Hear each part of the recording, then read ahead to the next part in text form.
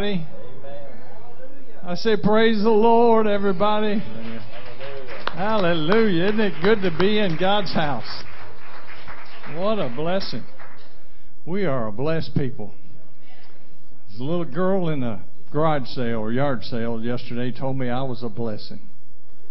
And that just touched my heart. And I said, well, you're a blessing too. And that stuck with me. So I'm saying you're a blessing tonight. Amen. Hallelujah. Well, let's bless the Lord in song, just for a few songs before Brother Steve comes and blesses the Lord with us. And we're going to sing It's Amazing What Praising Can Do. Hallelujah. Key of F, brother. Hallelujah. You can stand. Feel comfortable. Get loose. Hallelujah. Well, it's amazing what praising can do. Hallelujah. Hallelujah. Oh, it's amazing what praising can do. Hallelujah. And I don't worry when things go wrong. Jesus fills my heart with a song. Oh, it's amazing what praising can do. Hallelujah. Yes, it's amazing what praising can do. Hallelujah. Hallelujah. Oh, it's amazing what praising can do. Hallelujah. Now I don't worry when things go wrong. Why? Jesus fills my heart with a song. It's amazing what praising can do.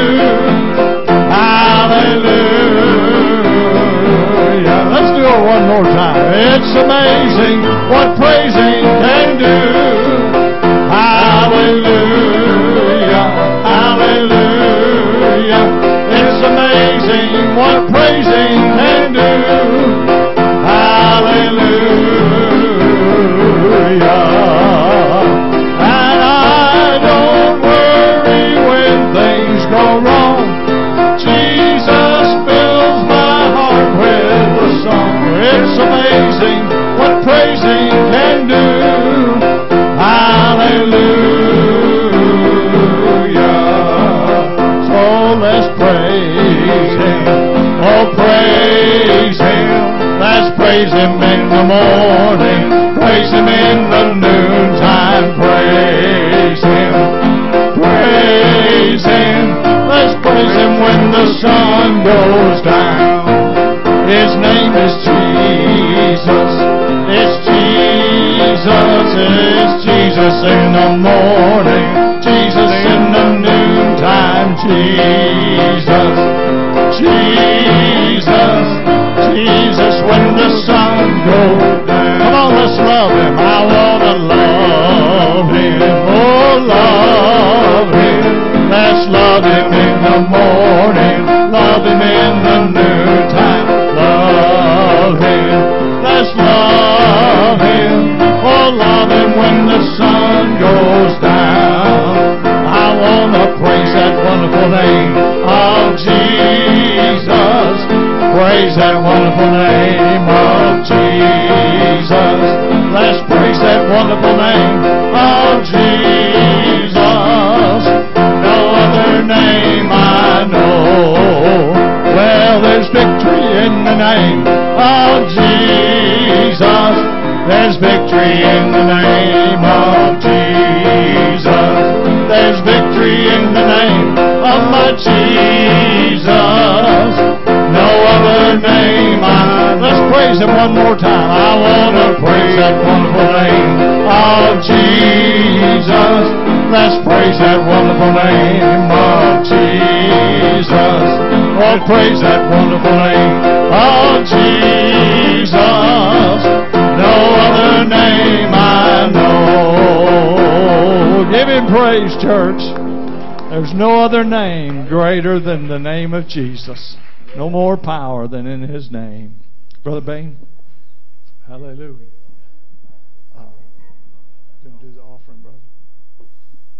Well, praise the Lord. Let's give the Lord a big praise offering. I want to thank y'all for coming back out tonight, and hope and pray that some of the rest of them will come on in here. But regardless what happens, we're going to have church here tonight. Let's remember that brother is here tonight. We need to take him up a good offering. If you can, dig down deep, and maybe let's try to bless the man of God.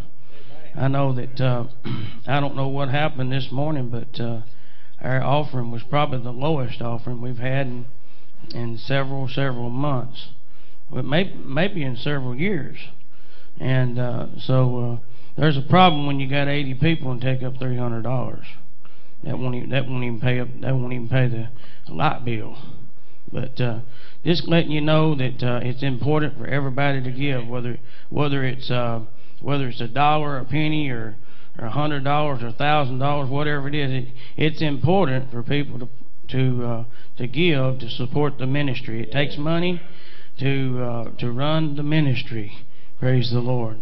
Just last week we paid $2,500 worth of bills. Just last week, believe it or not. So thank God we have a church clerk that manages things very well, because we're still sitting pretty good. Praise the Lord. Let's give the Lord a big praise offering for that. Ask the Lord to touch us. But so everything you give tonight, if you give cash, we're going to give him cash. If you write a check, you can either write it to Brother Steve Warren, or you can write it to the church. Either way, we'll figure it out. If you write it to the church, you get credit for it at the end of the year.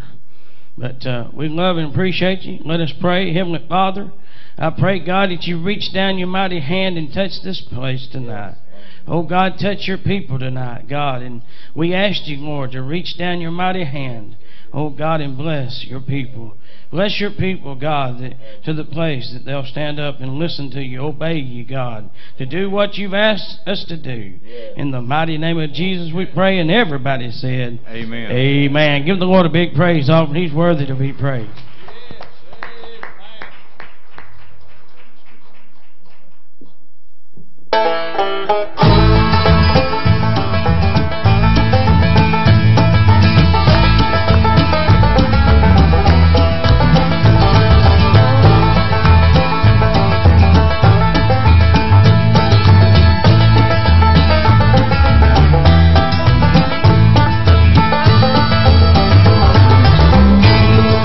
Drove me up the hill, Thomas, I am the man.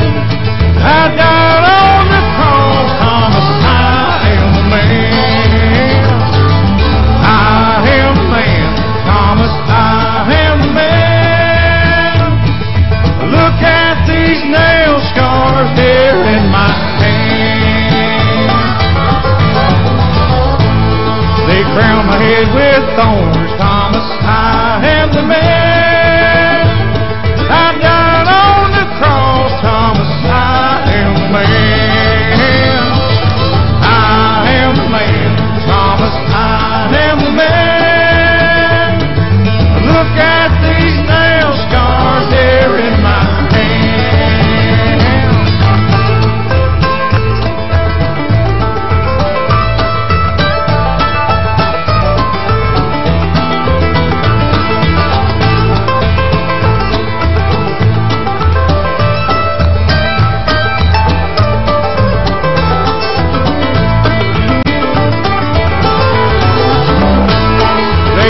In the side, Thomas, I am the man. I died on the cross, Thomas, I am the man. I am the man, Thomas, I am the man. Look at these nail scars here in my hand.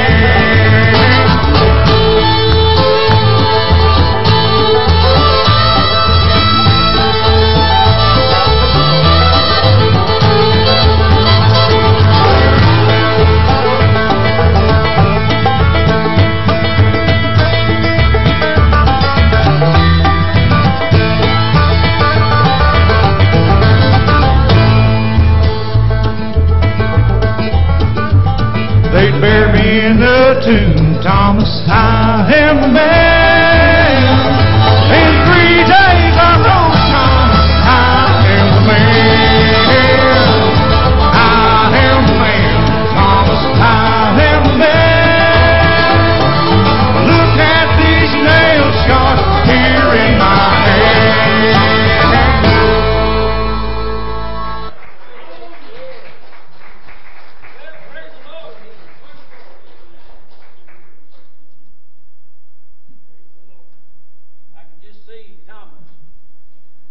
say Jesus telling Thomas,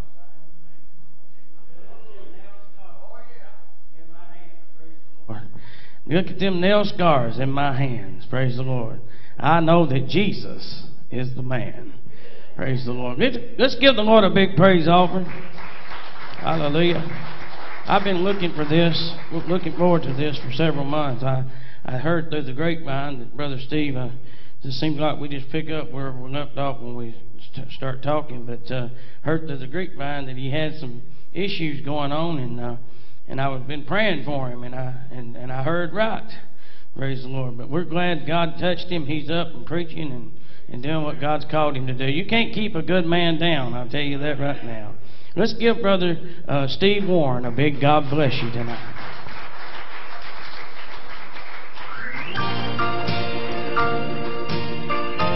Well, he's a good God tonight. Say amen. Worship with me on this old song.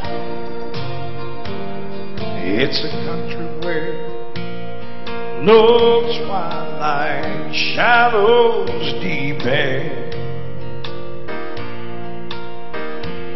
Unending days where nights will never be.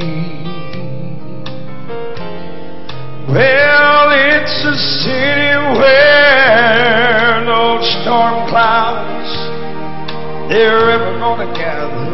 How many's glad for that? For this is just what heaven means to me. Come on. What will it be when we get older? Think about it tonight and rejoice the glassy sea. Oh, and we'll join our loved ones and crown Christ forever. Oh, this is just what heaven means to me. Right here, without a doubt, is my favorite verse. I like this. When at last I'm gonna see the face of a man called Jesus, before whose image all of the loves they're gonna have to flee. Oh, and when they crown him Lord of all, how many in this church say I plan on being there? Thank God. For this is just what heaven means to me. If you're glad you're going tonight, sing it loud. What will it be when we get older? Hallelujah.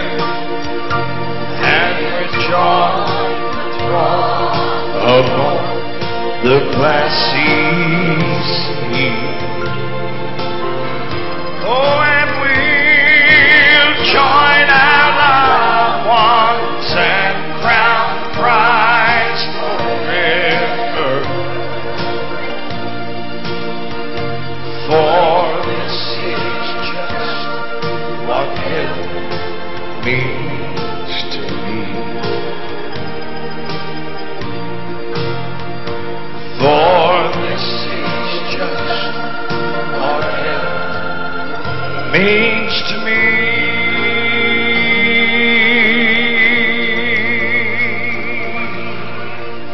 Oh yeah, somebody praise him up in here tonight.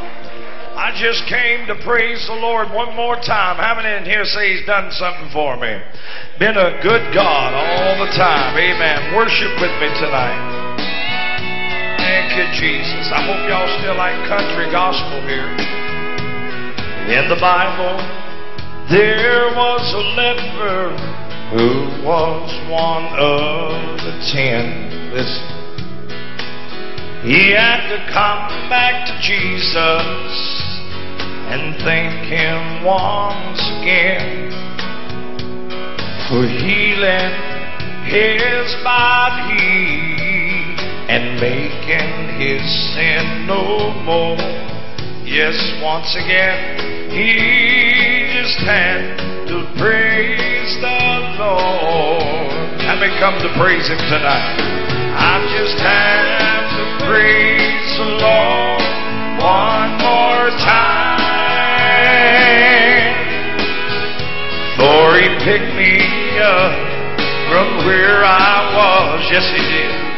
And He changed my life. Yes, He opened up the eye of a sinner who was so blind. And I just had to praise the Lord one more time. Is that why y'all came tonight? Let me hear you say amen.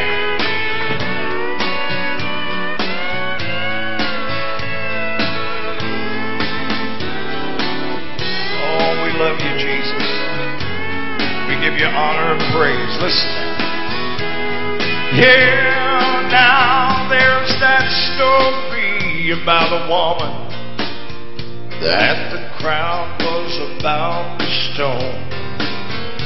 They had already judged her for the sins that she had done. Oh, but Jesus said, I don't condemn you. Just go and sin no more. And she went on her way of praising the Lord. Hallelujah. And I just had to praise the Lord one more time. 'Cause He picked me up from where I was. And He changed my life. Yes, He opened up the eye of a sinner who was so blind. And I just have to praise the Lord one more time. And I just have to praise the Lord one more time. Hallelujah. Thank you, Jesus. Had some folks say they wanted to hear that train. I won't know if I brought the train with me.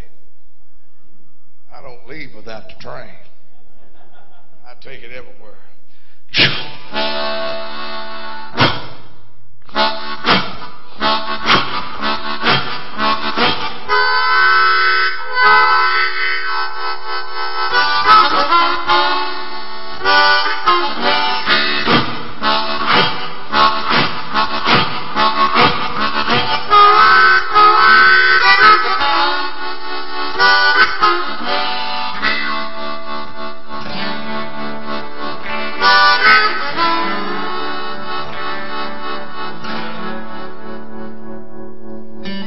Y'all help me sing it tonight. Come on, let's sing.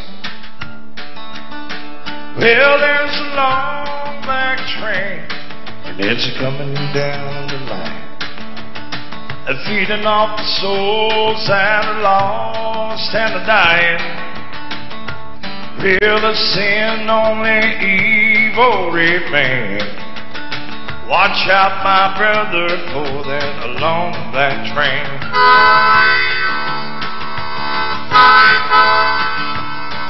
You can look to the heaven, look into the sky, finding redemption, staring back into your eye. Come on, that's it. There is protection and there's peace the same. Burning your ticket for that long black train. Everybody sing. Thank God there's victory in the Lord, I say. Victory in the Lord. I said, cling to the Father and the power of Jesus' name. Don't go riding on that long black train.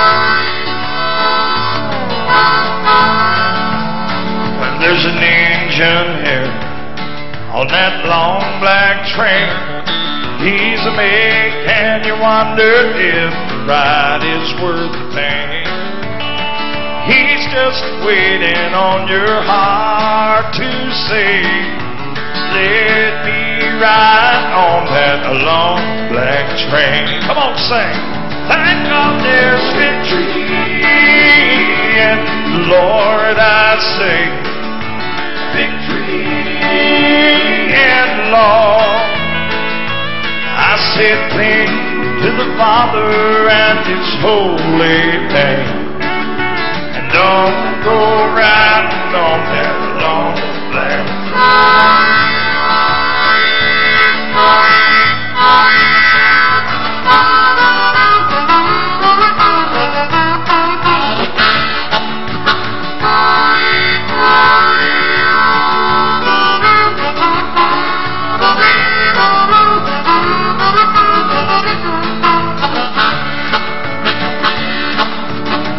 I can hear that whistle coming from a mile away, sounding so good, but we've all got to stand away. That train's a beauty, making everybody stay, but its only destination is the middle of nowhere. Come on, sing it out. Thank God there's victory, and the Lord I say, victory in the Lord. I said, cling to the Father and His holy name. Don't go riding on that long black train. I said, cling to the Father and the power of Jesus' name. Don't go riding on that long black train. You watch out, my brother, for that long black train. You see the devil, he's a-riding that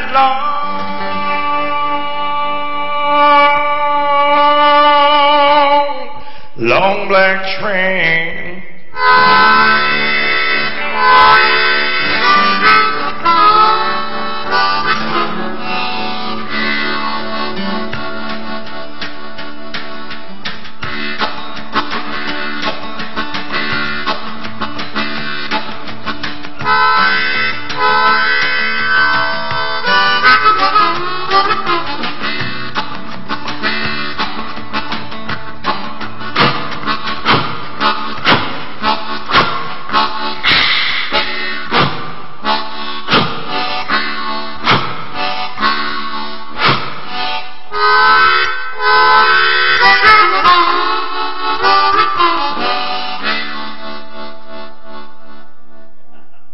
Somebody shout glory. Come on. Hallelujah.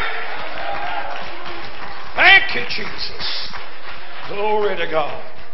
It's so good to get to be back with you, Brother Bain, and here at the Smyrna Church of God. I have been very sick the last 3 to 4 weeks. I've been out 62 days straight in camp meetings. Matter of fact, it was 10 different revivals in 7 states straight. And I collapsed in the pulpit 3 weeks ago. I thought I'd had a heart attack. Of course, I'm real meek and mild. I don't get loud and jump around. You know, I don't know why it would happen. I have no idea why it would happen. But anyway, when I hit the behind the Bible stand, I thought, well, this is it. I'm leaving here. And I started getting weak from here down. And when I hit the floor, I started feeling that weakness come here. And it wasn't a heart attack. Thank God for that. The doctor told me he hadn't seen as a severe case of exhaustion in many years. Said the worst I've seen in a long time. So anyway, I appreciate you letting me come be with you. Glory to God. Hallelujah. Somebody told me, said, you're going to wear out. I said, I'd rather wear out than rust out. Hallelujah. I just want to finish raising them kids before I kick over. But it's good to be with you tonight. I got 2 brand new CD projects out there on the table. If you don't care, I'd like to sing some songs off of that. I've never recorded a funny song in my life. Never. Not that I'm against them. Comedy song, never, because I like to laugh. The Bible said the joy of the Lord is your strength. I just never had through the years anybody to give me a comedy song. And church people, if they ever need to laugh, it's right now. Say amen. You're living in a bad time. You need to laugh. You need the joy of the Lord, which has produced strength for you. But Brother Bain, you'll be able to go along with this. When I was raised in the mountains of Southwest Virginia, every time they bring the evangelist in for revival, my grandmother was a little Cherokee Indian, and she'd say, "We'll feed him." And you know what you're going to have? Chicken. Chicken. We'll feed him. And usually that evangelist would bring 5 of the meanest young'uns you've ever seen in your life. And the reason why they were so bad, they played with the deacon's boys. But anyway, I remember that, and had a writer send me a song that talks about it. And Brother Bain, you can't deny it. You are a chicken-eating preacher, man. Yes, you are. Anybody? How many preachers I got in here tonight? You like chicken, brother? You preacher? You a chicken-eating singer, ain't you? Glory to God. You like chicken up there? Anybody like it up in the balcony? Glory to God. Did you bring a rooster with you, Lynn? Yeah, let him out. Let's sing about it tonight. Here we go.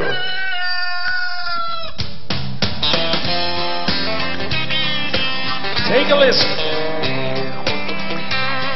When I was young, it seemed to me that preacher was 10 feet tall. He'd shake the lights, knock the dust right off of that church house wall. He'd romp, snort, and stomp his feet. Man, that preacher could preach. But Goliath couldn't hold a candle to the way that man could eat. Well, that chicken-eating preacher man, his wife and 5 kids used to come for Sunday dinner.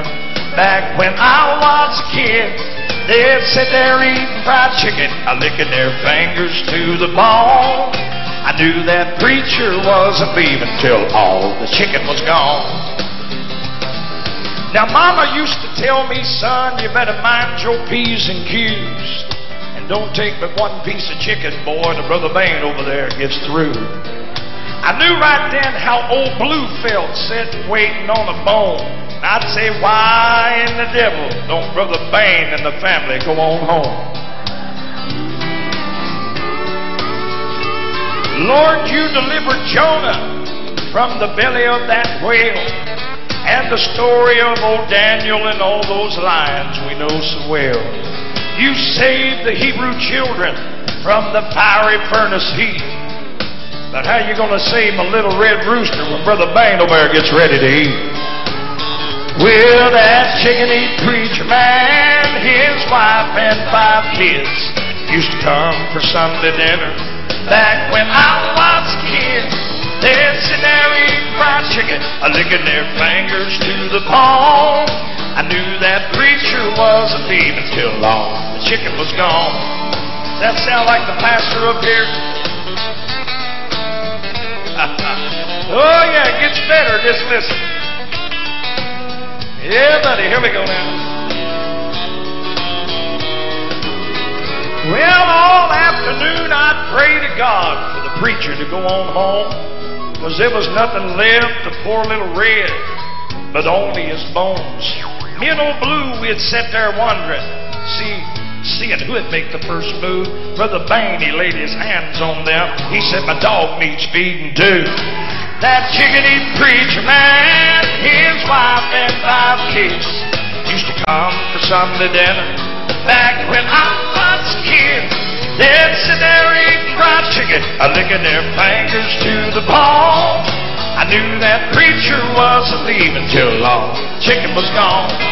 I knew that preacher wasn't leaving till all the chicken was gone.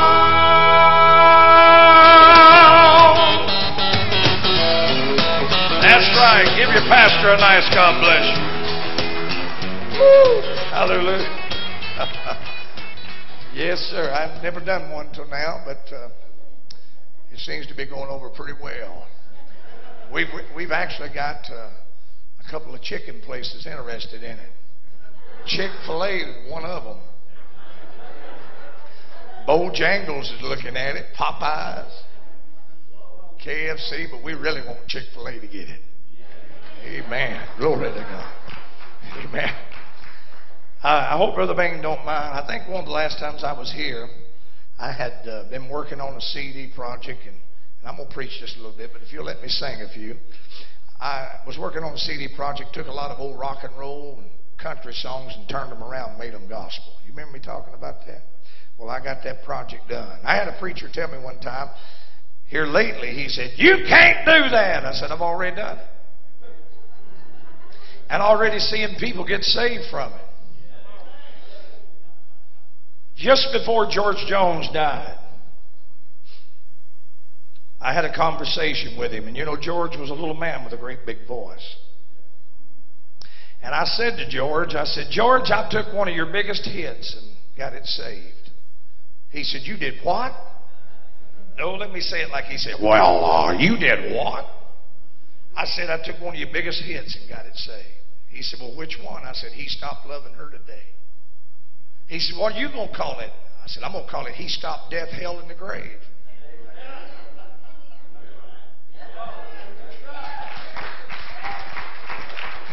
He said, "When you get that thing down and get it recorded, I want to hear it." Old George took his flight before we could let him hear it. But would y'all like to hear it tonight? Well, you've not convinced me. How many, oh, I love it. How many remember the country version? I like the country version, but you'll like the gospel version. Take a listen. I believe you'll like it.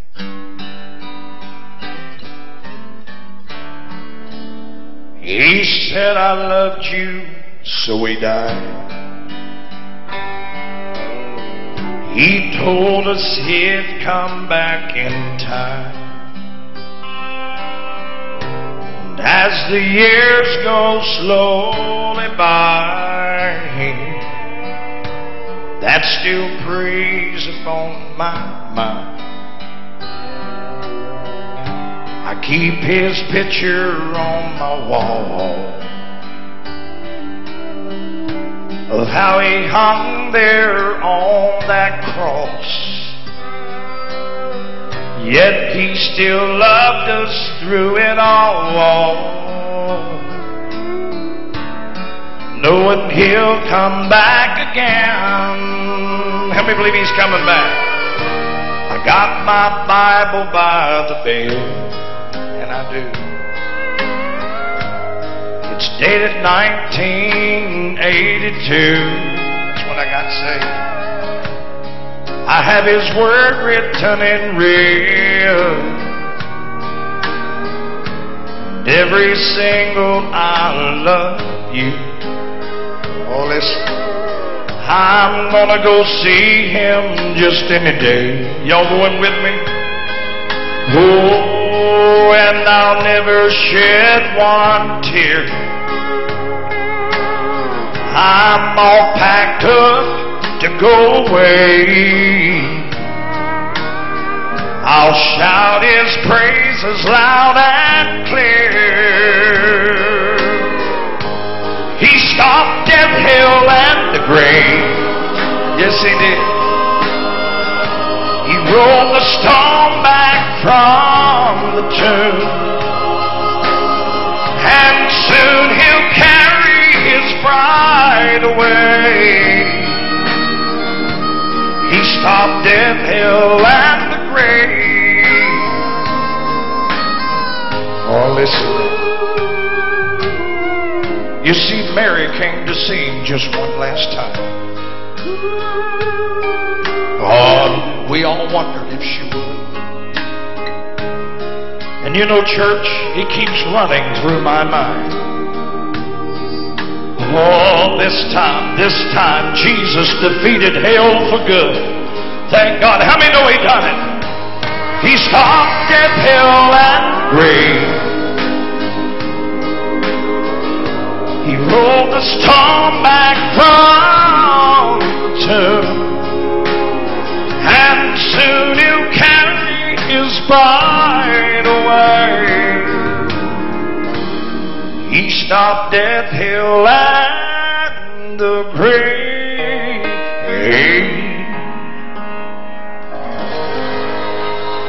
Woo! Shout if you love Him tonight. Glory to God. Hallelujah. I've had people tell me, you can't do that. That's you taking them honky-tonk songs and bring them into church. There ain't nothing honky-tonk about that. It ain't the music. Somebody shout, it's the words. Shout amen. Y'all like to hear another one I took and turned around? You want to hear a little bit of Johnny Paycheck, Born Again? Come on, let's sing it to them tonight. Here we go. Let's do it. Yes, sir. Well, I said, friend, you can't take Him. He's all I got. You can't take God's love away from me. I hear me talking to your friend. You can't take Him, He's all I got. He's all you need to. He's everything in this life I'm ever gonna need. For He's my life. Somebody say mine too. When I needed to live. He's everything to me in this life that life can give. You see, Jesus is my living water. When I needed that drink, why, He's the first thought in my mind each time I try to think. And I said, friend, you can't take Him, He's all I got. You can't take God's love away from me. I hear me talking to your friend. You can't take Him, He's all I got. You see, He's everything in this life I'm ever gonna need. How many tonight says, Lord is my all in all? Let me see. How many says He's my living water? He's my strength and my joy. He's my today. He'll be my tomorrow. He's strength for the journey and power for the fight. All you got to do is hold to the unchangeable hand of a living God. Hallelujah. I'm in love with Him tonight. How about y'all? Yeah, thank you, Lord. Thank you. Listen. Well, He's my joy. Is He your joy? Oh, that I love to feel. He's everything to me in this life that's really real. You see, He's my love. The only real love I know. Let me tell you what He'll do. Well, He can wash you in His precious blood, make you white as snow. And I said, friend, you can't take Him, He's all I got. You can't take God's love away. I hear me talking to your friend. You can't take Him, He's all I got. I said He's everything in this life I'm ever gonna need. For He's everything in this life I'm ever gonna need.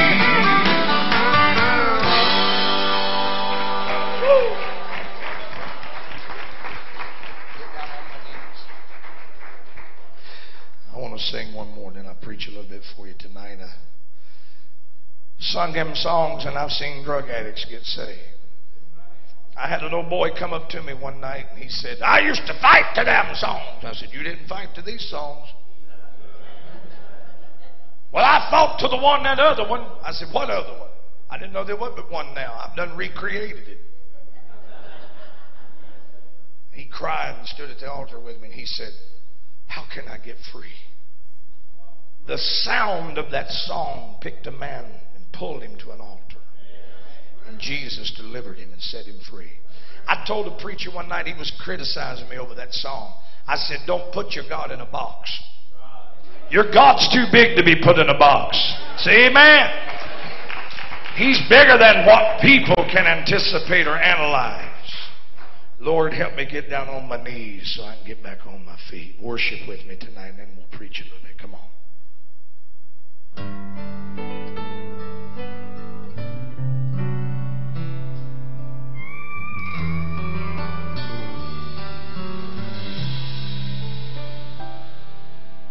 Stumbled in the front door, never been inside the church. He was looking for some answers, God knows how long it searched. He's trading in his old life, grace is just a step ahead. When he knelt down at the altar, he looked at me and said, friend, I've hit rock bottom, not a nickel to my name. I've thrown away what God gave me, I've got only me to blame. You see, every day is a battle when your heart is incomplete. Lord, help me get down on my knees so I can get back on my feet. I seen the Lord break the shackles off of him. He said, I'm so tired of running, I'm a man without a home. You see, this wicked world can never help you when you're empty and alone. He said, I want my family back, I'm tired of living on the street.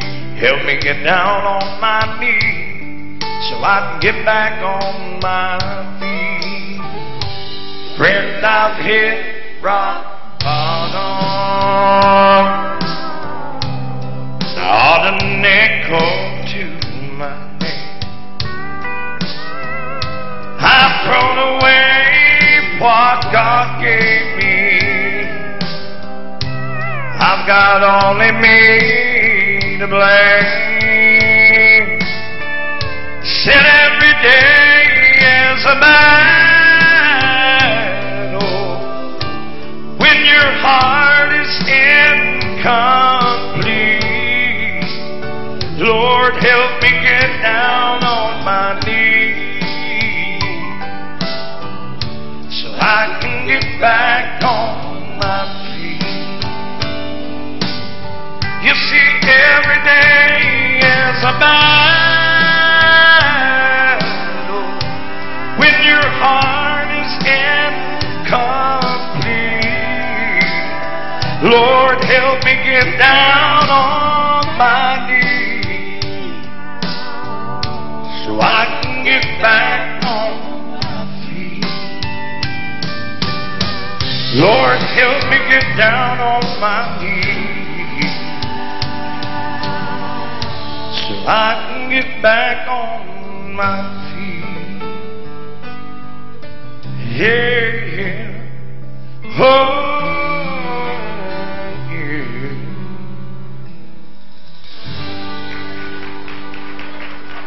Give me one more song, a little up-tempo something tonight there, Mr. Leonard. Come on, worship with me tonight. Let's talk about the Holy Ghost. Oh, yeah, that upper room experience. How many know the Holy Ghost is an upper room experience? Hallelujah. Come on, let's sing about Him tonight. Glory to God. Here we go.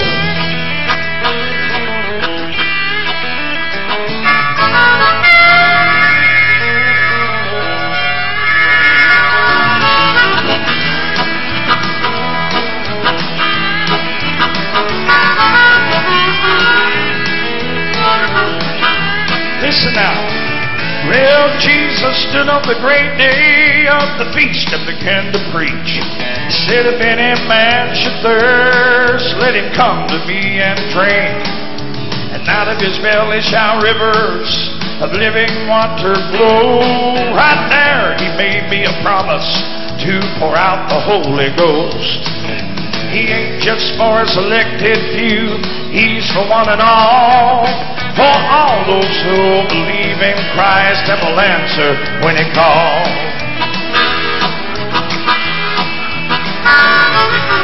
120 believers were gathered in one accord. They were waiting on the promise as commanded by our Lord. Listen. the floor ascending, he told them, you go and wait in Jerusalem, and there you'll receive the power to be witnesses to men. And as they tarried in an upper room, they heard a mighty sound. Well, the wind blew in, the fire lit up as the Holy Ghost rained down. Yes, the Holy Ghost came down that day like a mighty rushing wind. There were tongues of fire coming from the room as he sat on each of them. You see, the church received its power to do the miracles of God. We need an upper room experience down here one more time.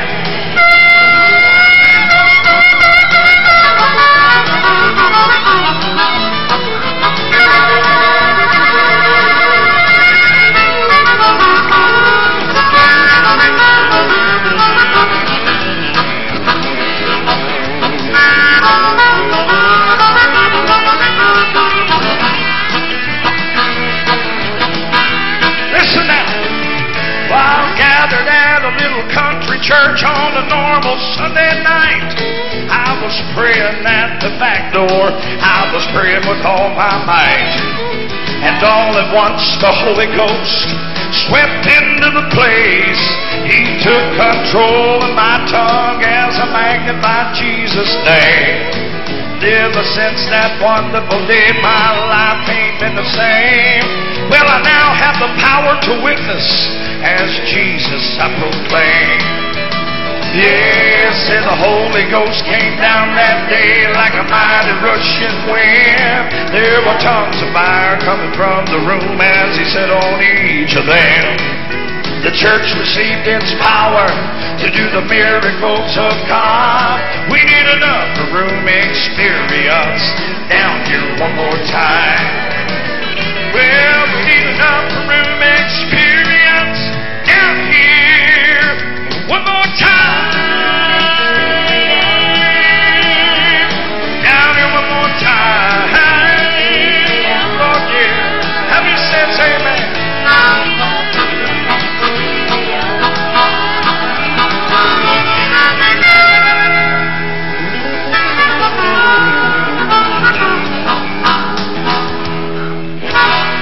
Come on, give him glory tonight. Amen. Thank you, Jesus.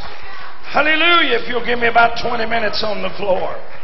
Give me about 20 minutes, 15, 20 minutes on the floor. Dear God, I love him tonight. Hallelujah. Hallelujah. Hallelujah. Put me in that radical crowd. I don't care. Put me in that crowd where folks just worship and they don't care what nobody says. Put me in that crowd where people just lift him up and live for him and they don't care what the world's opinions are. Are y'all with me in that crowd tonight?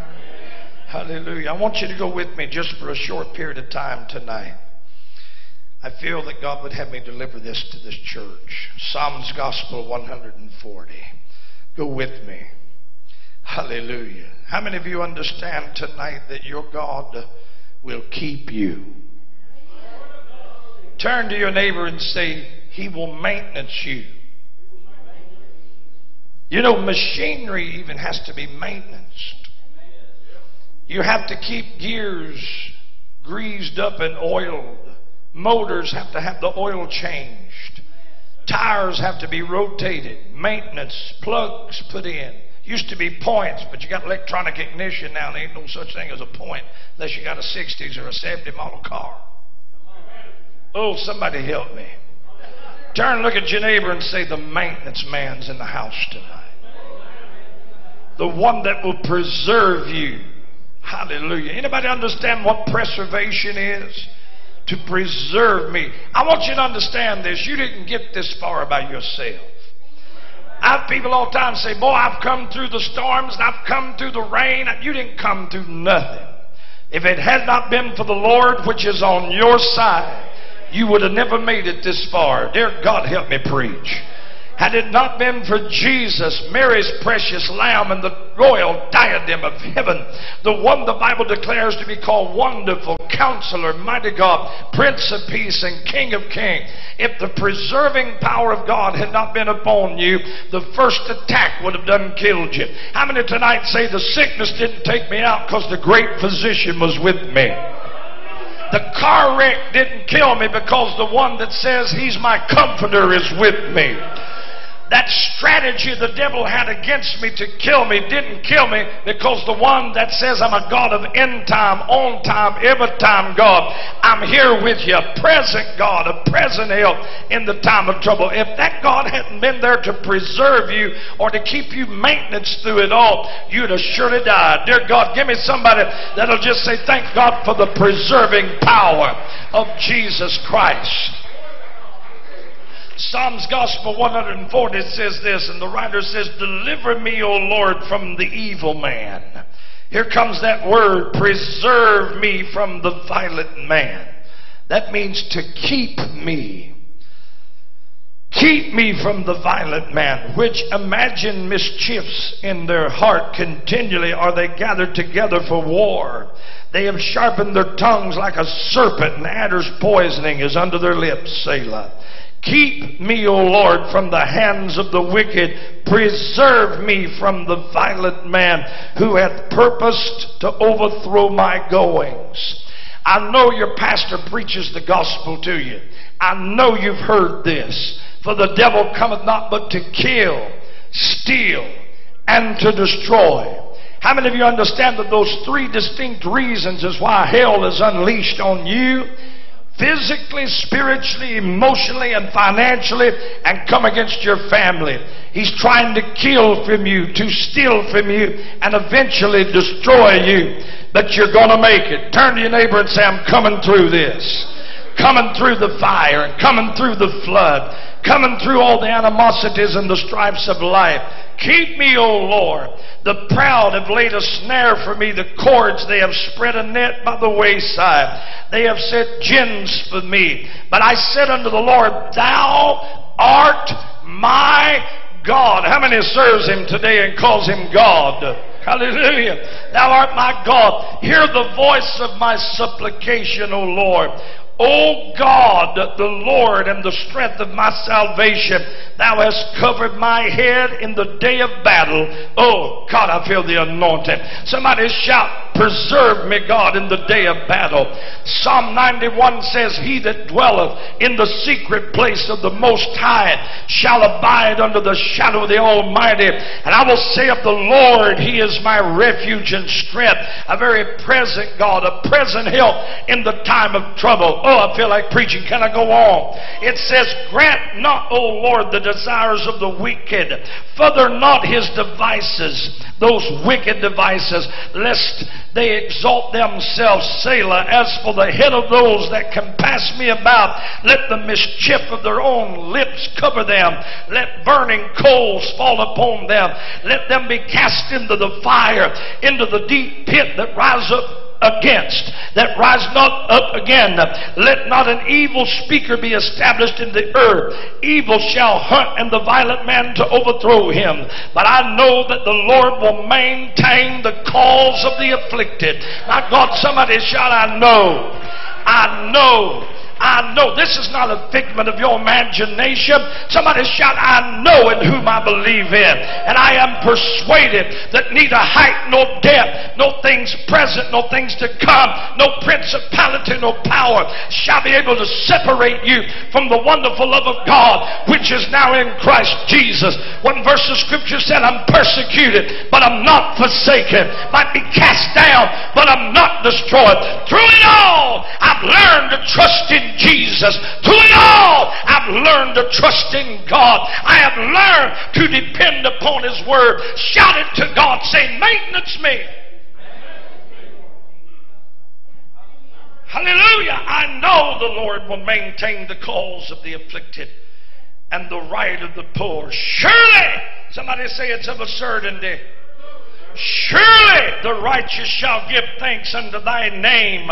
Oh, there's something about his name. The Bible said his name is a strong tower, and the righteous run into it, and they are saved. Surely the righteous shall give thanks unto thy name. The upright shall dwell in thy presence. David understood this. He got a revelation, or he'd have never took out a giant. That giant was a man of battle. Some of y'all facing giants up in this room tonight. And the reason why the giant ain't done took you out is because you've been maintenanced and preserved by the power of the great God calls himself I am. You know, when God spoke those words to Moses, it was profound. When he told Moses, you go in there and tell Pharaoh that I am that I am, said let the people go. What was he really trying to say? He was saying, if they need food, I am their food. If they need drink, I am their drink. If they need joy, I am their joy. They need peace, I am their peace. If they need strength, I am their strength. I'm Alpha, Omega, the beginning and the end, the first and the last. I'm the God that shall not fail, never lost a battle, doesn't know the words defeat. Shout if you believe he's the I am. Maintenance me, God. Preserve me. I had someone tell me, said, can you show me proof in the Bible where God is a preservation God? I said, I can go one man only. But there's many. So which one is it? Methuselah. Well, what did Methuselah do? He lived to be 969 years of age. I don't know nobody that's lived under that time age in the last few days. 969 years of age a man lived. He must have understood the secret place and the preservation of God. It wasn't that Methuselah never faced anything. I'm sure he had his own issues, but he depended more on the Creator rather than the problem. He looked more to the solution rather than the crisis, because he understood that in his God, for every crisis, there is a promise. Somebody shout, I'm standing on the promises. Anybody standing on the promises in this place tonight? Anybody understand that you're under the shadow and the wing of a mighty God, the one that has never lost a battle and has never heard the word defeat? David took on a man of war with a slingshot and 5 rocks. He had to be preserved. The manipulating giant stood before him. Caleb understood, because Caleb knew he had to go send spies out to spy out a land. And when he sent those spies, they came back with a report. We're in our own eyes as grasshoppers. They needed to understand that the God of Abraham, Isaac, and Jacob was still living with him. When they came back with that report, Caleb stilled the people. I don't believe Caleb was a sissy boy. If he stilled the people, I don't believe he looked at them and said, y'all be still now.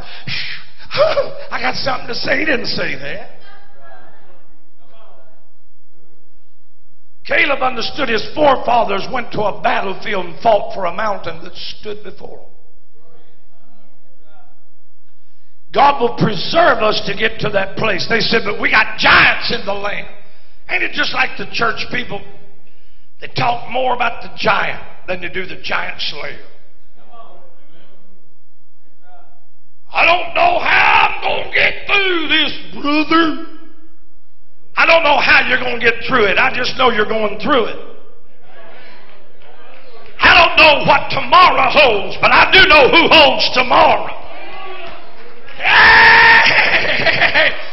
David, talk to us. Give us a scenario, David. He said, the Lord has become my shepherd. I shall not want. Made me to lie down in the green pastures. Led me beside the still waters. And he restores my soul. There's a rod and a staff that comforts me. Prepares a table before me in the presence of mine enemies. And he anoints my head with oil and lets my cup run over. Yeah, I love the song Amazing Grace, how sweet the sound that saved a wretch like me. But my favorite verse of that song says, through many dangers, toils, and snares, I have already come. Somebody shout, that's preservation. It was His grace that brought me safe thus far.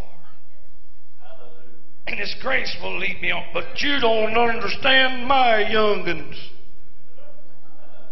I got this old boy Timmy, and he's a drug addict. Susie's done went and spent her life in vain. I ain't even going to talk about Bubby.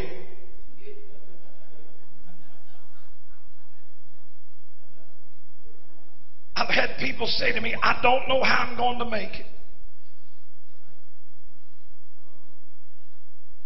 Oh, God. I don't know how I'm going to make it, brother. What makes your circumstance any different than Caleb, and David, and Shadrach, and Meshach, and Abednego, and Daniel? Do you serve the same God living up in here? How many serves the same preserving God? A maintenance God. Paul said, when I'm weak, then am I made strong. What just happened to Paul? He got maintenance real quick. The preserving power of God took over his mind. That's why the scripture said, let this mind be in you, which was also in Christ Jesus. Now, back years ago, somebody said, what's wrong with the church? They got a thinking problem. Let me reframe this. Back years ago, there's a country singer. I'm going to flip this one around and make it a gospel. Yes, I admit I got a thinking problem. How many remember that? The church has a thinking problem because they would rather think out of their circumstance than out of the faith that God's given them to get through it. Delegation of faith. God delegated unto every man a measure of faith. Dear God, don't you understand that your God, when He gives you faith, He stands over your faith to preserve it and make sure that it operates in your life? You ain't in that thing by yourself.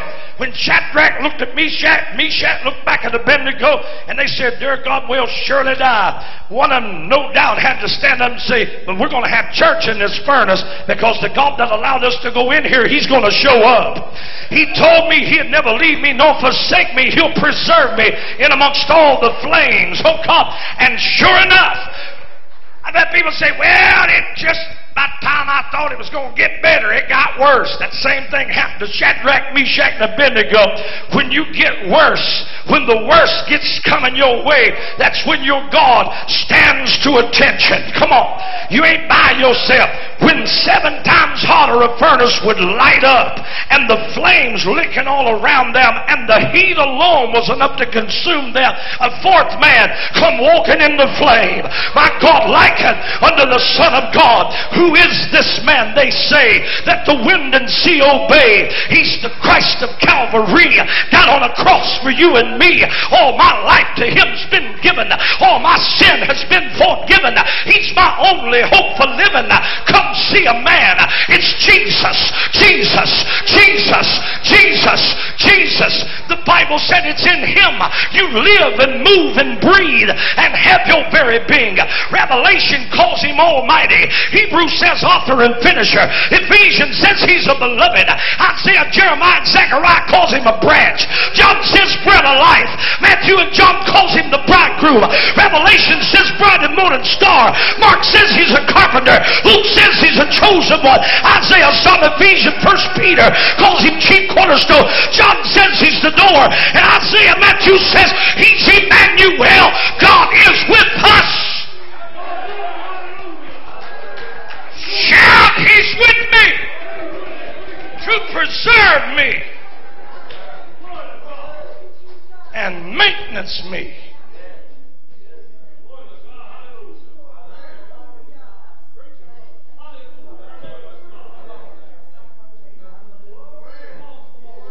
Well, brother, they're talking about me.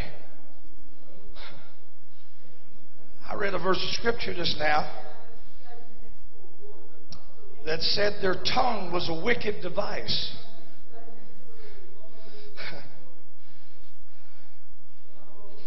That the enemy has laid a snare to take me out. Sure he has.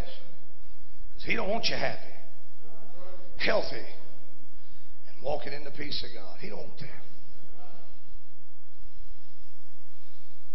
Oh, I feel the anointing.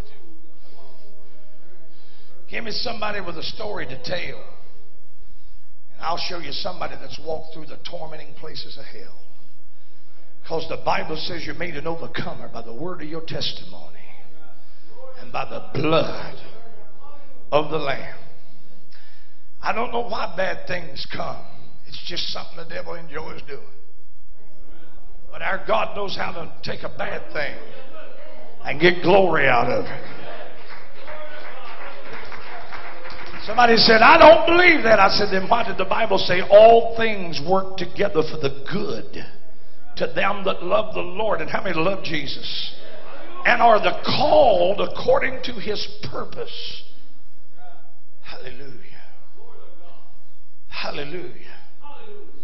Hallelujah. I told Pastor I'm not going to preach long. I've really had to limit some of my preaching lately. I get cranked up and I get going, and I know it's time to crank down, and I feel the crank down button on right now. So I hope you'll understand. Till I get well, I'm going to take care of myself. Last time I was here, I had a condition in my leg from here down. Nobody knew it. There was a blockage right here that was restricting the blood flow to the lower part of my leg, and my leg turned as black as my slacks. I let it go and let it go and let it go and let it go and let it go and let it go like we all do. Till it got to the point to where I had to do something. And I'm laid up in the hospital over here at Nashville. And the day of my surgery, I told my old-fashioned mama, I said, Mama, you just pray in Virginia. You got to understand, my mother has been through some stuff. She knows what preservation is and maintenance. My daddy died when I was 8 years old, and she raised me and my sister and our family by herself. When my grandfather died, we moved in with my grandmother to help take care of her. My mother said to me, she said, when you get that surgery scheduled, you tell me I'm coming down there. She's an old-time devil-romping, demon-stomping, tongue-talking, pew-flipping, hell-shaking, Bible-believing saint of the living God. She's got a Pentecostal bun that sits about that high. And she'll shout in that bun and go, woo.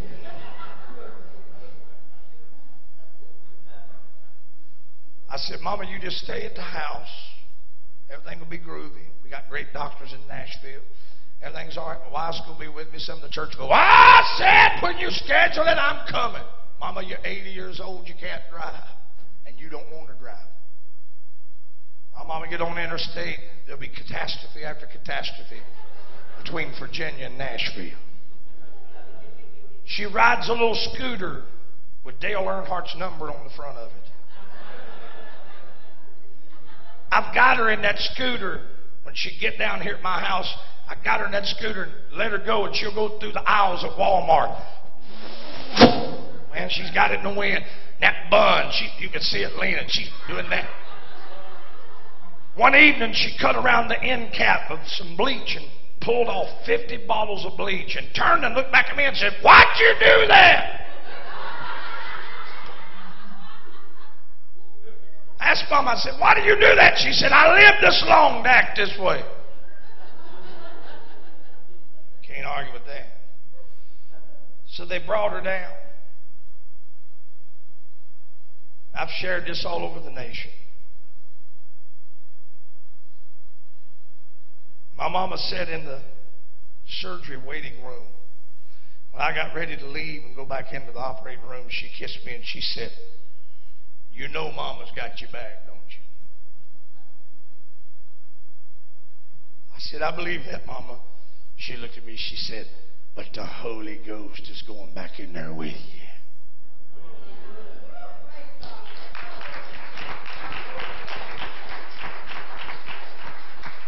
Now, I have a little bit of a stipulation on when I go. Hope I don't ever have to have no more surgery. When I go in that surgery room, you can put that little gown on me that you have to pull it and hold it like this and walk. That's quite all right. I put it on.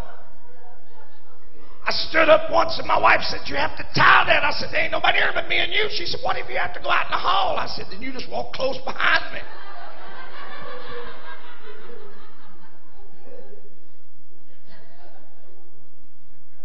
I got up on that operating table. They said, go ahead. Man said, get up on there. I said, we got to put this toboggan on you. I said, you ain't messing up my hair. And the nurse said to me, she said, it is rules that we have to cover your head when we're cutting on you. I said, and my rule is, rave won't let me. Y'all didn't get that, did you? You know who rave is? She said, the nurse looked at me, she said, you fixed your hair like you was going somewhere. I said, I am, to the operating room. She said, I'm covering up your hair. I said, you ain't covering up this hair. I argued with that nurse 15 minutes and the surgeon come in. He said, do you understand that this room has been cleansed and everything is just sanitary? I said, and do you understand I took 30 minutes to get that pulled back like that? So needless to say, I'm laying up on the table in the little gown. And my hair, just like it is tonight, they did not make me put a bobbin.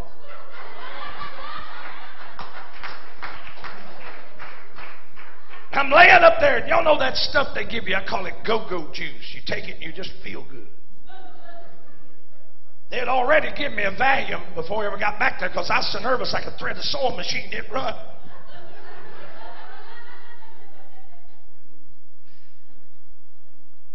I get really eased down and they pull this sheet between me and the surgeon. I'm going somewhere. They pull this sheet between me and the surgeon. You got two assistants up here. And he had already explained to me, he said, we're going to have to do a bypass on your leg and reroute your blood.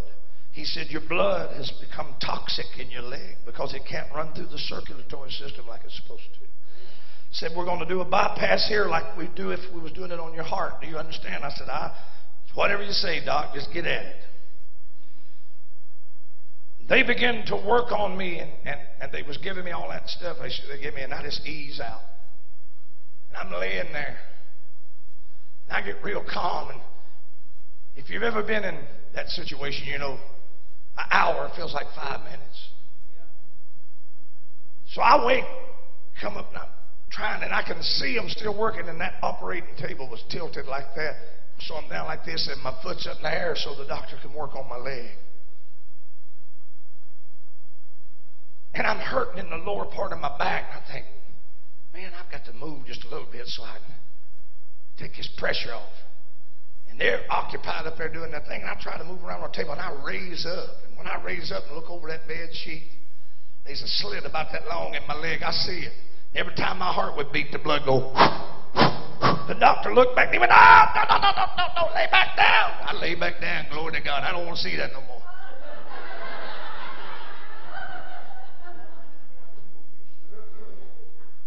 And he looked at me, he said, I can't give you no more anesthesia. He said, it took me a little longer than what I thought. And he said, no way. He looked right at me, got that mask on. No way, I can't give you no more anesthesia. You're just going to have to lay there. We numb you, we can't give you no more anesthesia. I said, that's all right, get done. So I guess he gets done. I'm laying there and I'm just thinking, man. All of a sudden I hear that nurse say to another nurse, I said, stop.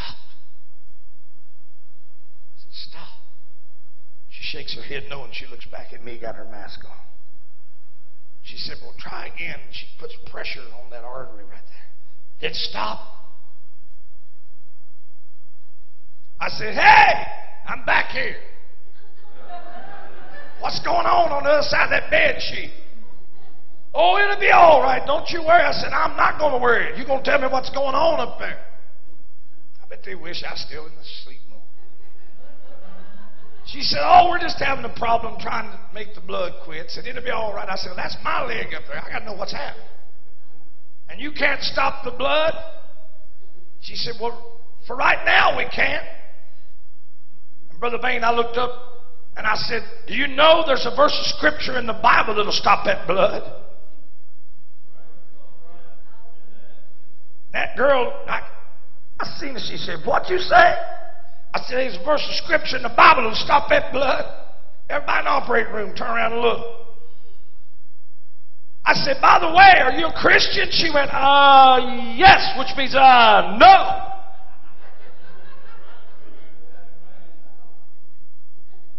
And I said, it's found in Ezekiel chapter 16, verse 6. And the writer said, and when I passed by thee and saw thee polluted in thine own blood, I said, live, yea, when thou waste in thy blood, live. And when I said that and pointed to my leg, she looked over that sheet. She said, it's clotted. What did you do? What was that you chanted? I said, I didn't chant nothing but life-giving power. I said, the God I serve knows how to maintenance my body. He knows how to preserve me. He's joy when I need it, strength when I need it. He told me the weapons of my warfare were not carnal, but mighty through Him to the pulling down of the stronghold. And your weaponry is the Word and the blood and His name and the power of the Holy Ghost. That is your power. Somebody shout power in Jesus. Power in Jesus. Power in Jesus. Power in Jesus. He's the only way. He's the truth, the life.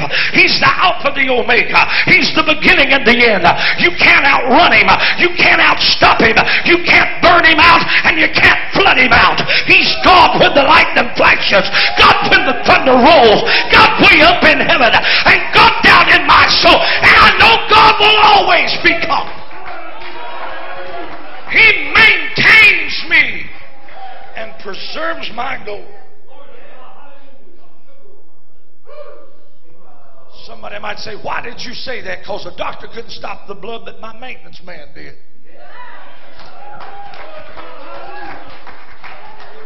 Oh, shout glory!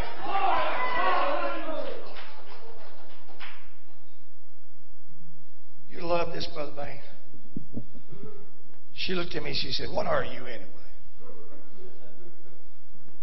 I said, a Holy Ghost preacher. She said, a holy who, what?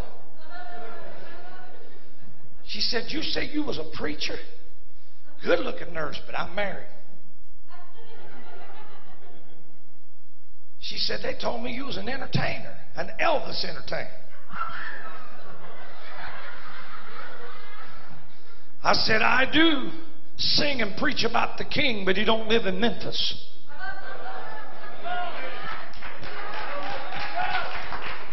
God, I feel the Holy Ghost.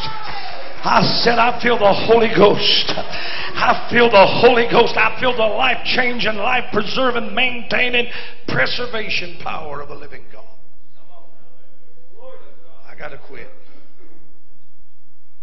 Keep me, O Lord. When the storms of life are raging, stand by me. When the storms of life are raging, stand by me. When I've done all I can to stand, Jesus reaches down His hand. Thou who calms the wave and water, stand by me.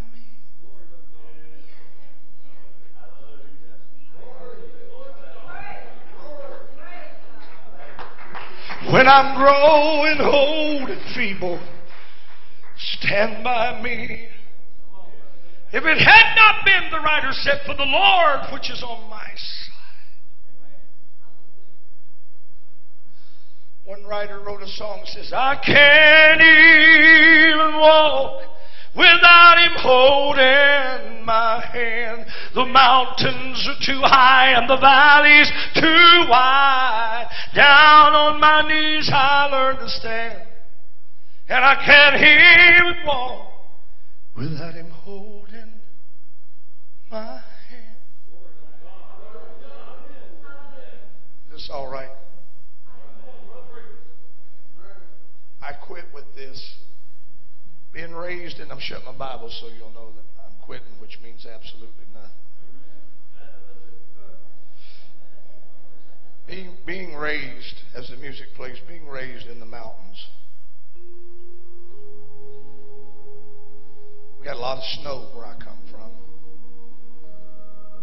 I came out of the mountains of southwestern Virginia on the West Virginia side. They would get lots and lots of snow, and it would push it across the mountain. The fronts would come in, and 22.5 inches of snow was a small snow at times where I come from. You think, dear God, it snows 22 inches of snow. We're dead here in Smyrna. Y'all know how it is. You let Ron House on Channel 5 come on there. Well, over here, according to the Big Tron, we have a weather front coming in. Y'all look over and say, oh, woman, let's go to Walmart. Get the eggs and the milk. Bread. You go to Walmart, you can't find nothing. People done clean the shelf off. How many know what I'm talking about? Unless you've been in this kind of weather and you come from up north, you don't know what I'm talking about when I say a snow just happen like that and it dumps it on you. You really ain't expecting it. We was in a little mountain home back in those hills, and that little Cherokee Indian granny of mine was such a fired up, full of the power of God, faith walker. I've often told Stevie, my son, I said, I'd give anything for you to met Mama. She was 75 to 80 pounds of dynamite. Had a little arthritic finger. It was crooked. When she'd point to you and say something, you didn't know if she was talking to you or the person over here.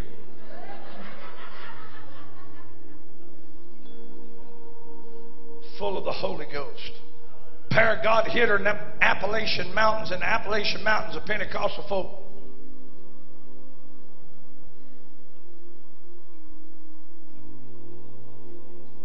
In that little mountain church, Brother Bain, I have visions. From time to time, I see it all over again as the saints would shout and dance. A preacher would take a tambourine, hit it on his leg, and he was a little crippled man. Walked like this, and his name was Dagger. A pastor with the name Dagger. You better be a good church member. Dagger Hayden. He'd sing, I got sweet heaven in my view, oh hallelujah. And I'm on my way, I presume. Yes, I'm on my way to that city. I got sweet heaven in my view. I'm talking about a reality in serving Jesus. He'd say, well, you can talk about me. Talk about me all you please. But if you hear me calling out your name, it'll be while I'm on my knees. I was raised in that atmosphere. This big snow dumped about 22 inches on us. We didn't have time. Listen, we lived about 45, 50 miles from any kind of a big major grocery store. Had a little country market below the house, and it was shut down, man. Harold Smith was his name. He didn't go open the East End Market. No. He's at the house. He done been to his place and got his eggs. We didn't get eggs. His milk and bread. We got up the next morning. I'm telling you, the snow was unbelievable. My mother looked out and she said, well, there'll be no work today. I can't get the car off the hill. I can't get it down to the main road, and I can't get it across that mountain. She said, but the thing that bothers me, Mama, we may be stuck in here for days. I remember it snowed when I was a child. During that time, we were out of school a month and a half. Kids, y'all like that, wouldn't you? Be out of school a whole month and a half. They're going.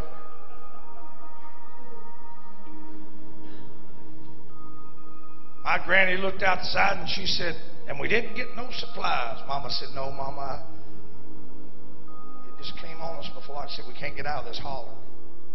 She said, well, let me go talk to him. Mama said, what, Mother? She said, let me go in here and talk to him. She went in the back room and shut the door, and it sounded like a revival broke loose in there. It was just her and God, and that Appalachian sang, and she went, oh, Lord, would you pass my way, Lord, Lord. You could hear her in there shouting and speaking in the, oh, Lord, I've got a need, oh, Lord.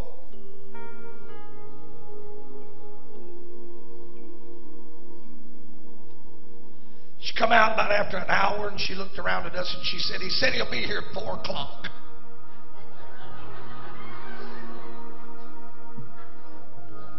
I'm very inquisitive. I said, who's going to come at 4 o'clock? She said, Jesus is going to come at 4 o'clock. Hallelujah. That's what she said. Mama said, Mother, she said, well, he said he'd be here at 4 o'clock, but don't you forget, he said he had never seen the righteous forsaken, nor their seed a begging for bread. She had a little grocery list in her hand, and she had everything down in that list. She had held it up before God in that room of prayer.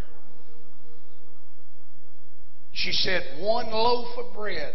The number 1 loaf, L-O-F-B-R-E-D. I don't know why she left the A's out. 1 o'clock, nothing. Cold outside, still flurrying. Snow just as smooth. Nobody went outside, nobody come in. 2 o'clock, nothing. 3 o'clock, nothing. But it ain't 4 o'clock yet. If God tells you he'll be there at 4 o'clock, you better get ready, because he's not a God that he could lie, nor the son of a man that would have to repent. About 3:30, I'm back in that little room of playing. And I'm thinking, you get tired of as a kid thinking about stuff, and then you get into your toys and you forget. And at 4 o'clock sharp, I heard I jumped up and said, Mama, Jesus is here. I went running as hard as I could run. You got to understand, there was no emails at that time, no Twitter, no texting. There's a lot of mail, but no email. There was no cellular device. Oh, you're not helping me. Even the phone lines was down. You're not helping me.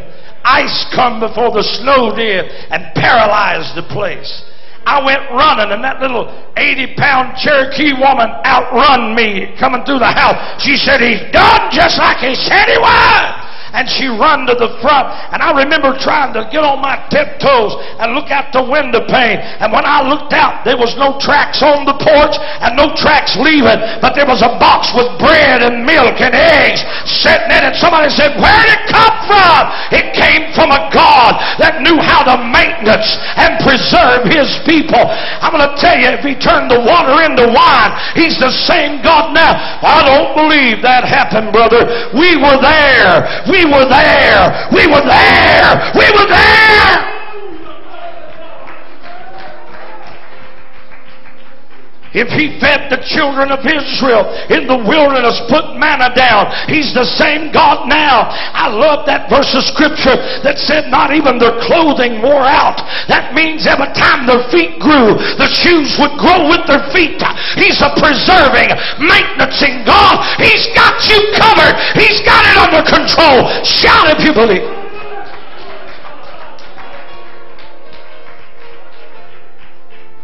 Well, where'd that food come from? I bet your grandmother text somebody. My granny would probably lock you in an insane institution. If you could tell her now that there's a phone you could call anybody in the world on, it ain't got a cord to it. And you can take it everywhere. See, we were natural born hillbillies. We had certification papers. Certified hillbilly.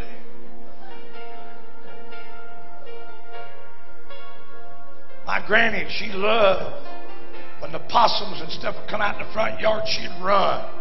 grab his shotgun, and I'll get this one. Get out there and get it. We'll throw it in the pot.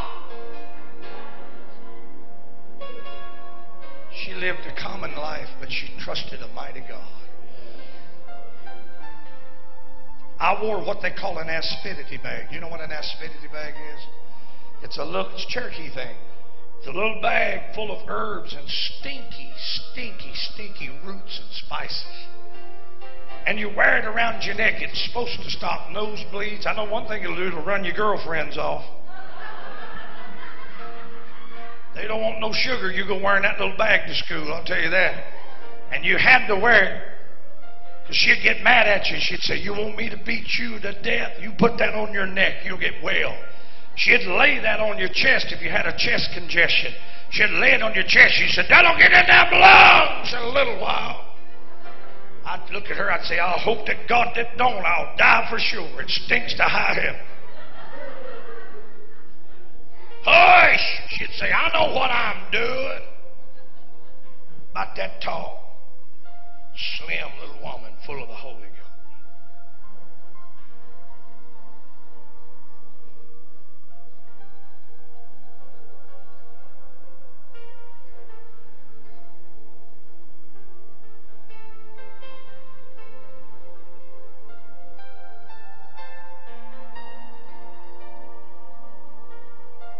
Tonight, if you're sick, He'll heal you.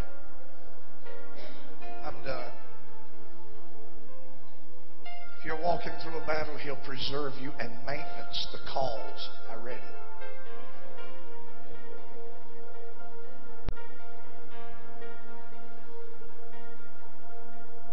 Hallelujah to the Lamb of God. This couple sitting right back here, I don't know you from nobody, but I do know this. I know that the Lord's getting ready to visit your house. The Lord's getting ready to swing wide windows of blessing over your place. The Lord's getting ready to show up in ways that you have petitioned heaven and asked Him to show up. The Lord said, I'm going to leave a mark behind. You will see where my feet have trod and my hand has touched. There are things that you need desperately, stuff that you need God to bring to, and God said, I'm going to deliver because you have trusted me. There are lives at stake, and there's things that are happening that God's getting ready to change for your good and for His glory. The Lord said your prayers have not been in vain, but He has heard your cry, and He's getting ready to touch you from the top of your head to the soles of your feet. He's getting ready to send an anointing. It's going to go home with you. And God said, my angels will be let out. And when they walk through the place where you live, God said, I'm going to change some stuff that needs to be changed. Things that have bothered you for a long time, problems you have faced, and little irritating devils that like to hang around and keep the stink stirred, so to speak. God said, I'm getting ready to run the devil off. So you get ready. The King of Glory is going to show up and vindicate you in the face of hell. My God, somebody shout hallelujah. Touch Him with your faith tonight. And let Him touch you with His power. Touch Him with your faith tonight. And let Him touch you with His power. Touch Him with your faith tonight. And let Him touch you with His power. Oh God, I feel that anointing. I feel Jesus in this church tonight, and He's come to maintenance you and to preserve you. He's come to restore you and heal you, deliver you and prosper and send what you have to make it. See, all you need is Jesus. I told you He called Himself the I Am, so whatever you need, He is. He's food, He's water, He's money, He's joy, He's peace. He's a husband to the widow and a father to the fatherless. What do you need Him to be? What do you need Him to be? He'll be exactly what you need Him to be. He'll be everything you desire Him to be. He'll do everything you need Him to do. And the thing about Him, He's always there to preserve you and maintenance you. He ain't going to leave you by yourself. You can make it. You can make it. Can somebody say, I'm going to make it? coming through it. Going through it. I'm going to make it. I'm going to get through this. I'm going to hold to the unchangeable hand of God till I get to the other side. And I'm not talking about the other side of heaven. I do want you to go to heaven. I'm talking about the other side of the opposition. I know you're going to hold to His hand till you get through the flooded waters and come through the treacherous trenches that hell's laid in your path. Hallelujah. I feel Him tonight. I'm about to pass the microphone over to Pastor, but I just want to make sure God's through. If you have a need tonight, He'll touch you and heal you. If you have something that physically that you need God to do, He'll heal you. If you need something financially, He will provide. Jehovah Jireh, the Lord God that provides.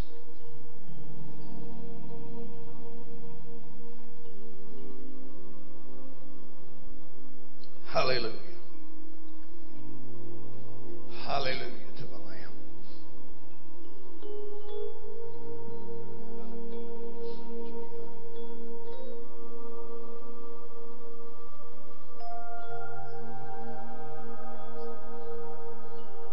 Okay. Jesus, I want you to begin to restore what the devil has. Oh, Lord. The Lord said in His Word, did He not? He said, I'll restore the years of the cankerworm, the palmer worm. He's a restoration God. God, I want you to restore. God,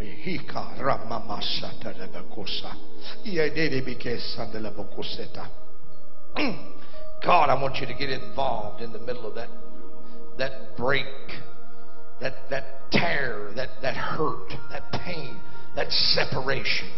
God, get in the middle of it. Begin to pull them back together. God, heal and restore. In the name of Jesus Christ. You have heard the cries of a mama that loves you. And Lord, I believe that when mamas cry and daddies cry, something begins to change in the atmosphere. In the name of Jesus Christ of Nazareth. Dear God, I ask you and believe it to be done tonight by faith. Thank you, Lord. In Jesus' mighty name, there's none like Him. There's none like Him. There's none. Oh God, I feel that.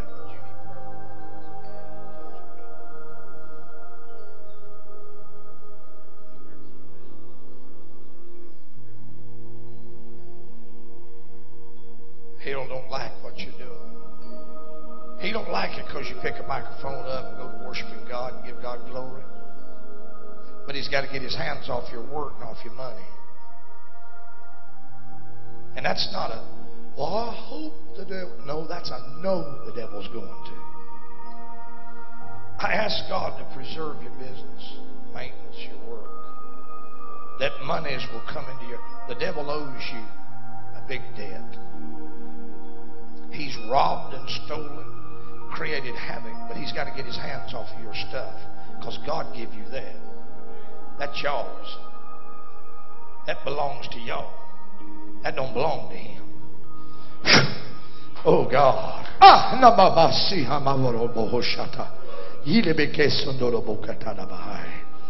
going to ask God to restore. God, I want you to give monies back that's been robbed and stolen. You demons of hell that have encamped around their life to destroy them, get your filthy, dirty hand.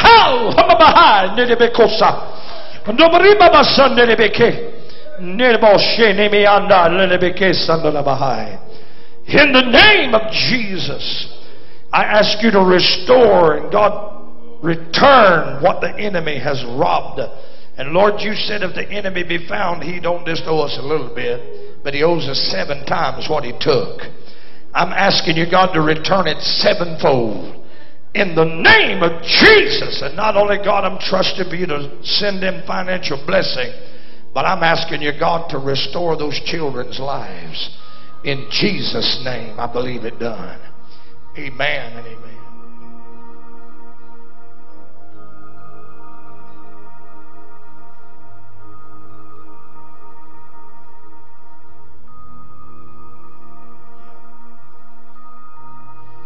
Jesus.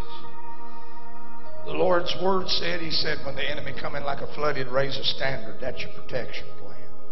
That standard is a shield to protect. Oh, God. I'm asking you, God, to put that protection around it. Oh, kumasi babatata bokoshata. God, I want you to hold him in your hands, God, and shield him from the wind and the rain and the lightning of the circumstance till the hand of God brings completion to it. In the name of Jesus Christ of Nazareth. God, we believe you and trust you tonight. Above all opposition. Did you need prayer, brother? What do you need God to do for you? I'm coming y'all's way.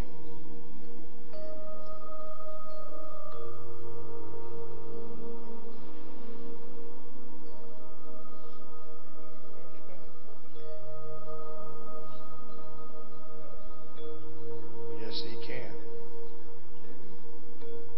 Oh, God.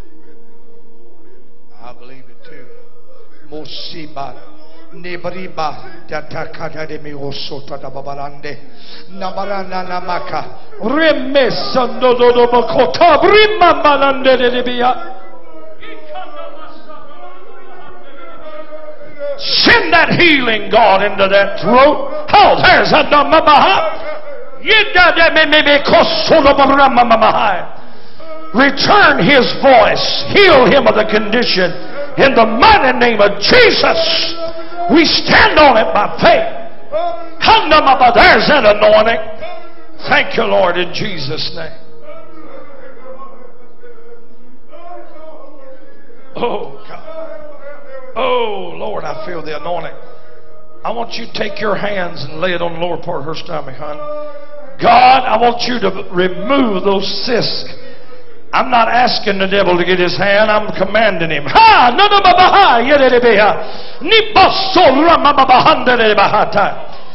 God, I'm asking you for total healing and rest.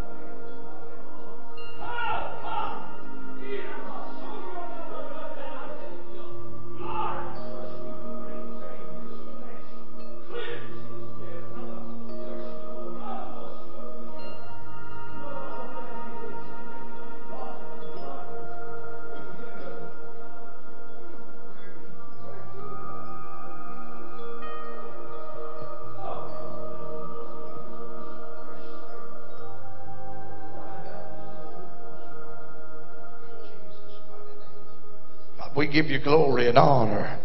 The great physician is in the house. King of all kings. Hallelujah. Hallelujah. Come if you need a touch tonight. I know we got to go. We've stayed a little long. I apologize. But he's good, ain't he? Thank you, Pastor Bain, for letting me be with you tonight. You folks don't forget to stop by our table. If you like chicken eating preacher, man, he's out there.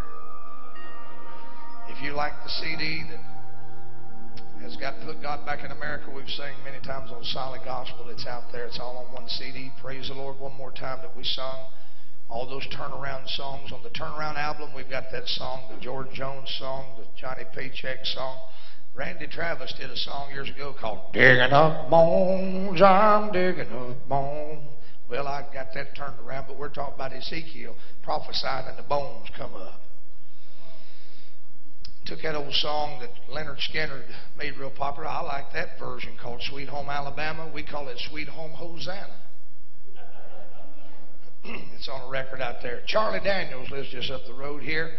Charlie wrote a song many years ago called I'm a Long-Haired Country Boy. You ought to hear my version of it. I call it Holy Ghost Filled Preacher. Give them just a taste of it, Lynn, before I turn. Just a little bit. Y'all okay with this? Some folks remember this, some don't. You might. See what you think about this right here. The original's Long-Haired Country Boy. Listen, check this now. We won't sing it out.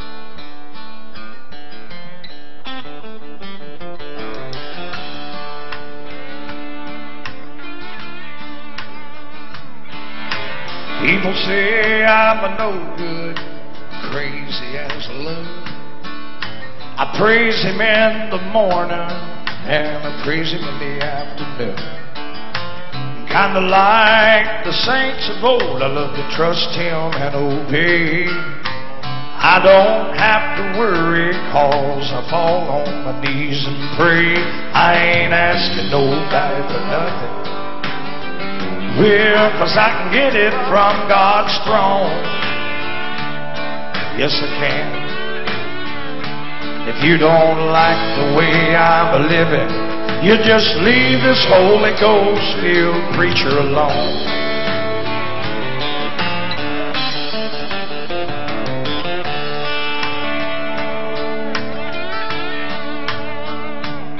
You see the preacher man talking on the TV, and he's trying to guide my soul.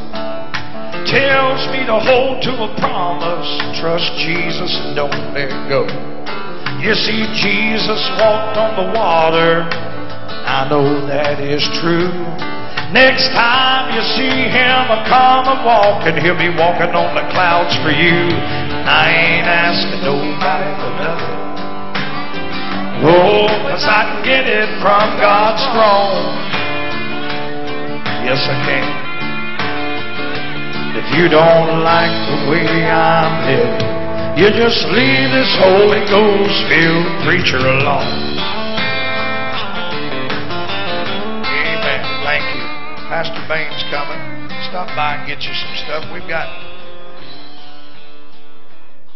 Amen. Let's do it. Glory to God.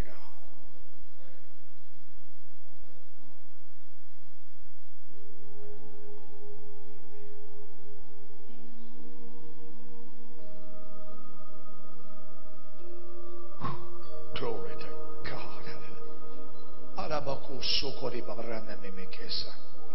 Now this is your daddy, and he's a man of God anointed.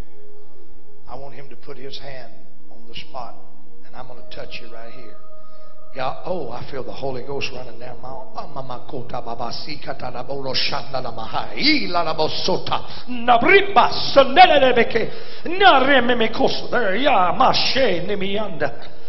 Oh, God, I feel that. He's getting into that back. Oh, Lord. I know what it is. The enemy's trying to put a sciatic nerve problem there on your body. You're too young for that. But I'm believing God to heal it all right now. In the name of Jesus. Hallelujah. I feel that anointing. Give Jesus the glory. Stop by our table. When we leave from here, we'll be going down around Alabama for a few days. We got a couple days off. I've got to go tomorrow. Jim Ed Brown passed away, and I loved old Jim. I'm going to visit the family and be at the funeral tomorrow. And then we've got some stuff to do Tuesday, and we're off Wednesday, and then we go back out Thursday. So when you go by our table, patronize our table and help us take that new project home. We got 2 of them out there.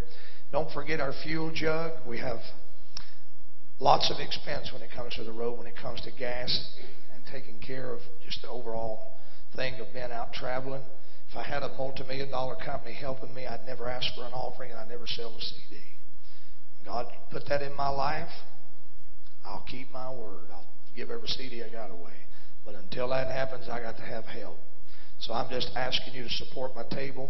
If you would sow a seed into that fuel jug, you're helping me get to another one of them men that come give their heart to the Lord. I call him John. Oh, John.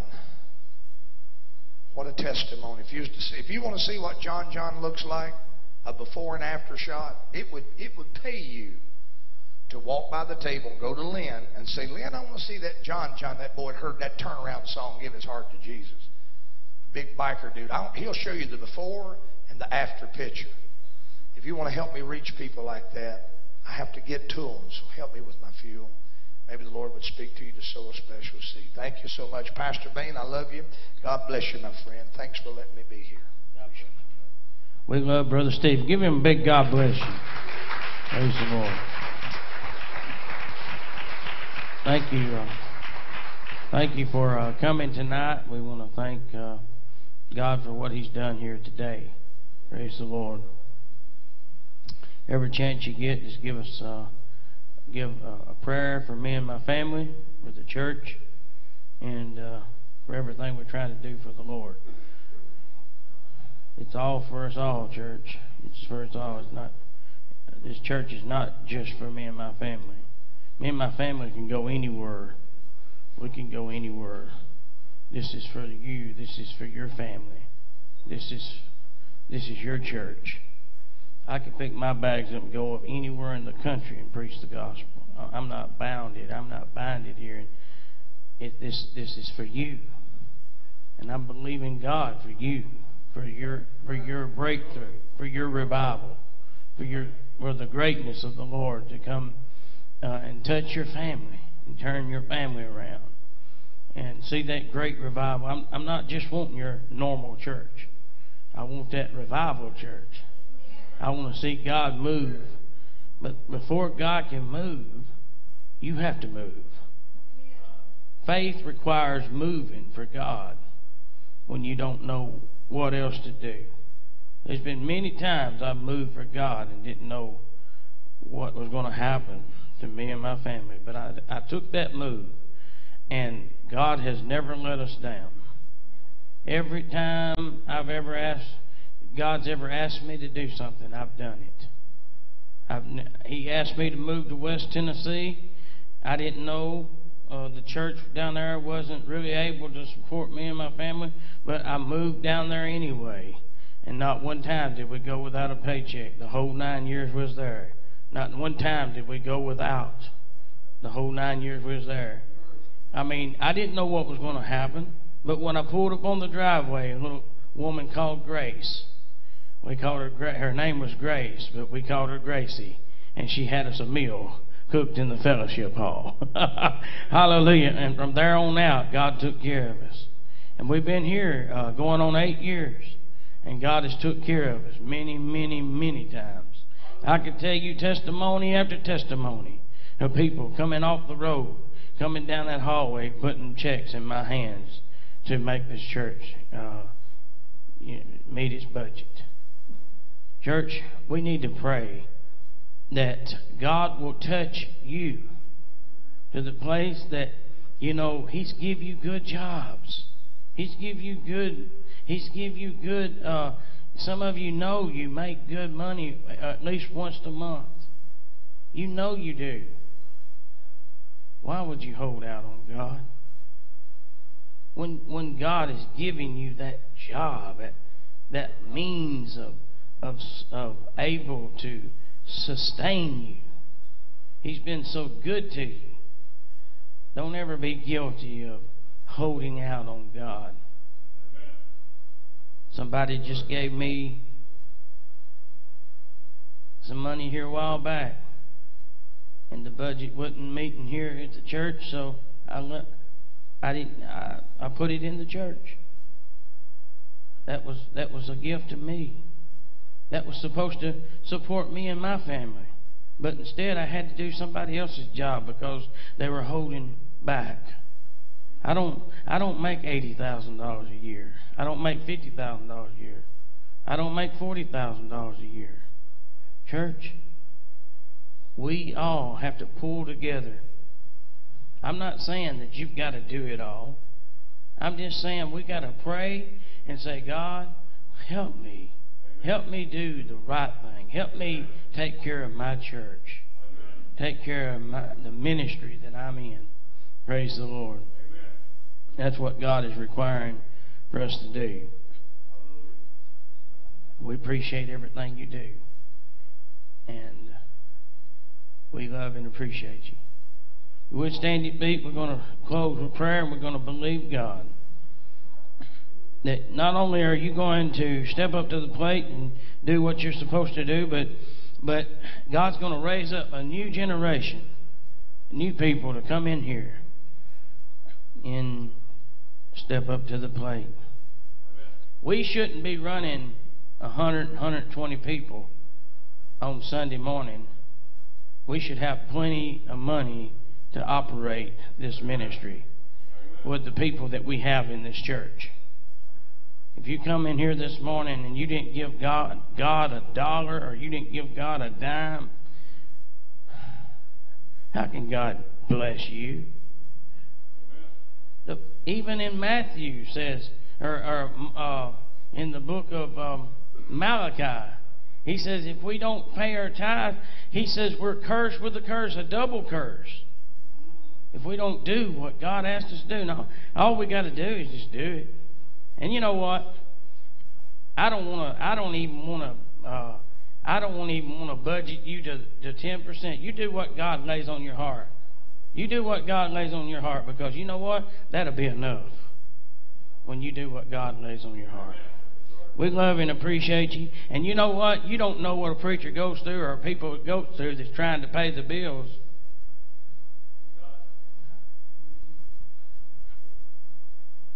Until you've been there. When you got to turn around and give your paycheck, how would you like working for a week and turn around and have to pay the church's bills without your whole paycheck? How would you like that? I've done it many times. What I'm trying to say is I don't mind giving to God, but I don't want to be forced to have to give my paycheck back just to meet the budget. Don't get me wrong, we're paying the bills. The bills are being paid. But it's like stretching a rubber band sometimes, because somebody is not obeying God. Today, somebody didn't obey God. I guarantee you that. You don't have almost 100 people and take up $300. Somebody didn't obey God. We need to pray for those people that's not obeying God.